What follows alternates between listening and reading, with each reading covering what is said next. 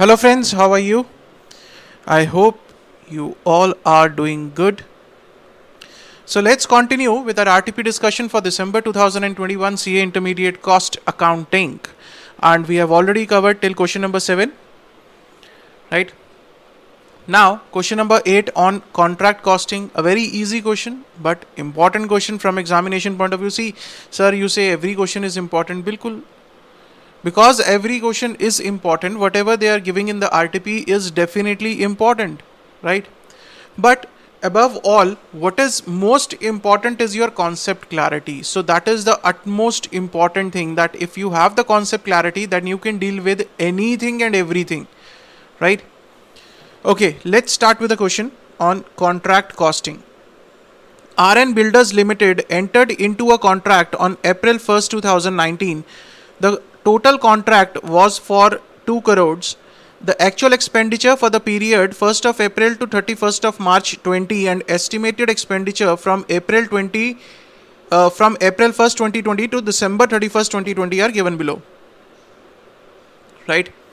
So this is the actuals that are given to you, material issued, and this is the 9 months estimated. So you need to be very careful with the period. Right? The period is, the contract started on 1st of April 19, right? And this is the first year that it has completed, 20, right? After that, the project is going to be completed on 31st of December 20. So this is a 12-month period, but the next one is only and only 9 months period. So the calculations need to be done very carefully, right? Okay, so what are given? Wages paid is given to you and outstanding at the end is given to you. Plant purchase 10 lakh rupees, sundry expenses paid and prepaid. Right, prepaid means these expenses were for the next year, which we have paid in the current year. Establishment charges 5,85,000. A part of material was unsuitable and thus sold for 7,25,000. The cost being 6 lakh. Right, so that means there was a material costing 6 lakh rupees. Out of this 36 lakh, there was a material of 6 lakh rupees which we have sold for 7,20,000. That is 7,25,000. That means we have earned a profit of 1,25,000. So I have already discussed the journal entries in my regular lectures, right? That how to book the profit if you are selling the material. So how to book the profit out of that? Okay. Material was unsuitable and sold, and a part of the plant was scrapped and disposed of for 1,15,000 rupees. The value of plant at site on 31st of March was 3,10,000 and the value of material at site was 1,70,000. Cash received on account to date was 70 lakh, representing 80% of the work certified. Right? So that means we can calculate the work certified from here. The cost of work uncertified was valued at 10,95,000. The contract would be completed by 31st of December 2020. That is a 9 months period from 1st of April to 31st of December. And the contractor estimated further expenditure that would be incurred in the completion of the contract. Further expenditure means, see, we are sitting on which date? We are making the counts on this date, right? So on this date, he has identified some further expenditure. Further expenditure means the expenditure which will be incurred in this period. Okay, in the 9 months period.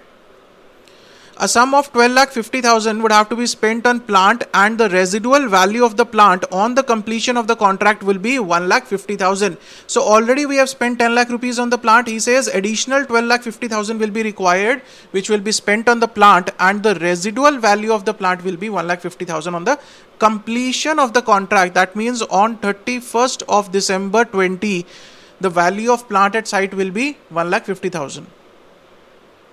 Right? Establishment charges would cost the same amount per month as in the previous year, right? So establishment charges in the previous year were 5,85,000. Now these charges were for 12 months. He says for the next 9 months, in this 9 months also, they will be charging the same. That is 5,85,000. This is for 12 months. So you have to calculate for 9 months. This is one point where you can commit a mistake. right? 4,32,000 would be sufficient to provide for the contingencies, extra amount to be kept for the contingencies. Prepare a contract account for the year ending 31st of March 20 and calculate the estimated total profit to be on this contract, right? So he's asking you to prepare the contract account on this particular date. On this date, he is asking you to prepare the contract account, right? And at the same time, he is asking you to calculate the estimated profit on this date. Estimated profit, right? Because we haven't reached this date, so we can only estimate the profits on the basis of the estimated expenditures that will be made in the next 9 months, right? So what we can do is we can only calculate the estimated profit, that what profit we can earn from there, right, sir? Any doubts? So if you are clear with the concepts and you have done sufficient practice of SM and from some other books, then you will be easily be able to do this question, right? So first we will be preparing the contract account on 31st of March 2020, right? So the contract account will be like this. So the material issued in the current year 36 lakh, wages paid 30 lakhs, add outstanding, right? The outstanding wages of the current year will be taken in the wages, in the expenditure of the current year, right? So what we are doing it is on the accrual basis, that we will consider it as an expenditure of the current year, 2,50,000. It is outstanding. Whether we have paid or not paid, this amount belongs to this current year. This is an expenditure of the current year, so it should be added in the expenditure of current year. Plant is 10 lakh. Sundry expenses 2,90,000 less prepaid. Why it is subtracted, the prepaid expenses? Sir, because these are the expenses of the next year. Even if we have incurred in the current year, these expenses belong to the next year, not this current period, that is 2019-20. So we will subtract these expenses from here, 2,65,000. Establishment charges 5,85,000. Material sold 7,25,000. And the profit we are going to book 1,25,000. This costing P&L. This is profit on material. Profit on material, right? So what is the net effect, sir? Net effect is the 6 lakh of the material has been subtracted from this amount. 7,25,000 we have sold, we have booked the profit of 1,20,000. The net effect of this is nothing but 6 lakh rupees. That is the cost, right? So plant sold 1,15,000 given in the question. Plant at site 3,10,000 given in the question, right? So this is after depreciation, after selling everything after that. So there is no major problem related to depreciation of plant in this question, right? It is straightforward given to you. So it is simplifying the things. Buy material at site 1,70,000. WIP is given to you. Now WIP, sir, he says cash received 70 lakh. 70 lakh, which is 80% of WIP, right? So 70 lakh divided by 80%.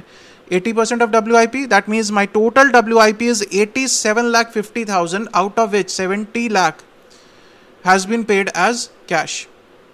Work uncertified is given to you in the question. So this is the total. So from here we'll get the notional profit, that is profit for year 23,40,000. This is pretty simple, right?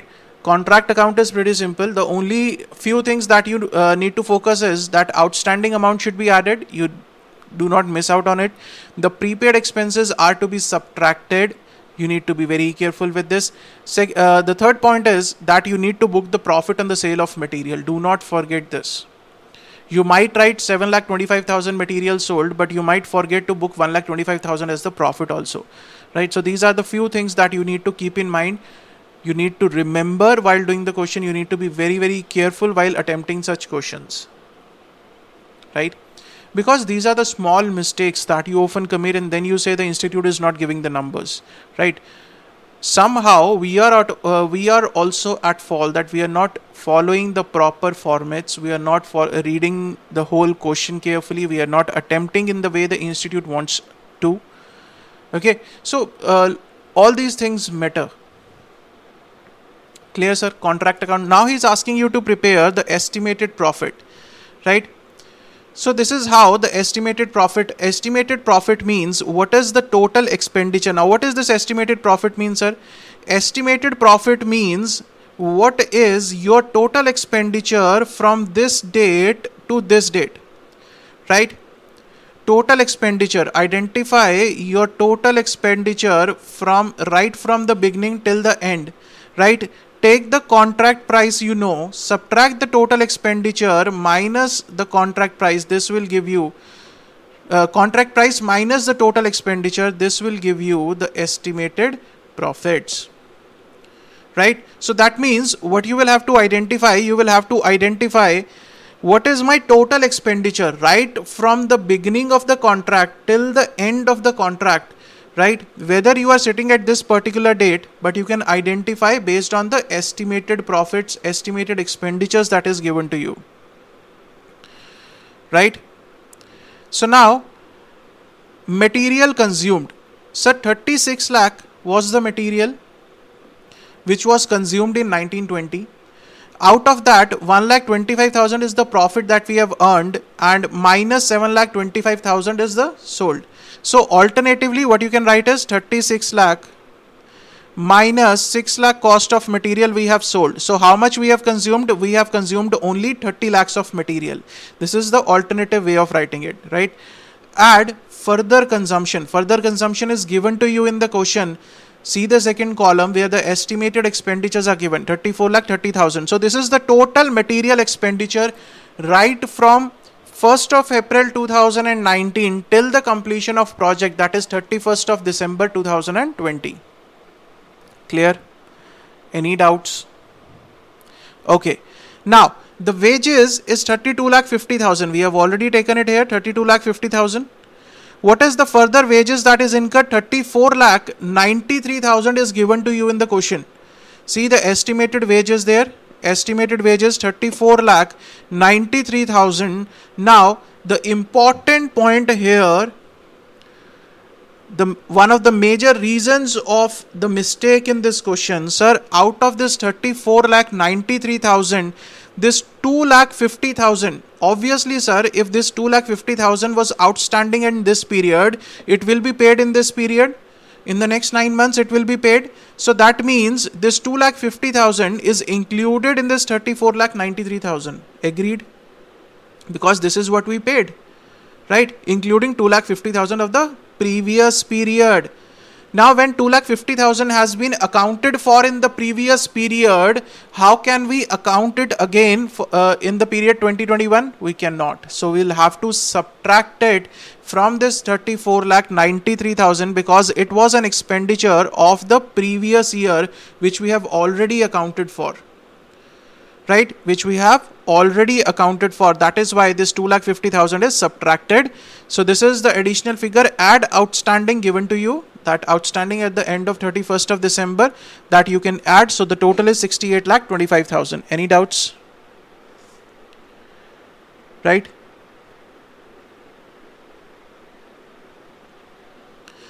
After that, plant used. Plant used, sir, 10 lakh was the plant minus 1,50,000 which the plant was scrapped, right? 8,85,000. Add further plant introduced 12,50,000. It is given to you in the question. In the more information it is given to you. Less the closing balance of the plant, that is 1,50,000. The total plant used will be 19,85,000. Establishment charges 5,85,000 further for 9 months period. So you have to be careful here. 5,85,000 multiplied by 9 divided by 12. Right? This is an important point where you are expected to commit a mistake. That further charges will be for 9 months and not for 12 months.